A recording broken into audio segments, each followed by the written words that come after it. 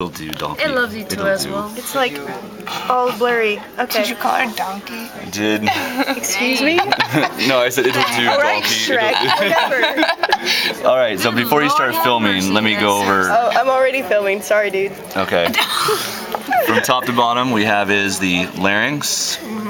We have the thyroid, which is down under here. We have along this area is the trachea, which leads to this area, the thymus gland, the heart, the lungs, lung lobes, the liver. Wait, coronary. Where did we forget? Coronary artery. Well, I figured we wait for arteries to do that. Well, it's sort of. This is pretty major. This is the coronary artery. It's pretty important. Yeah, it's like. And so from the liver underneath, we have right here, this is our gallbladder.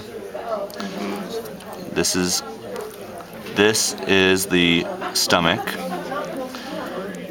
This is the, what is this again? Spleen. This is the spleen. This is important. Rather.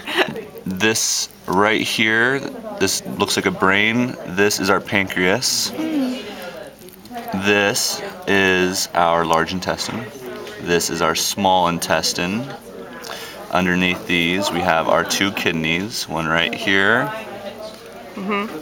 and right here.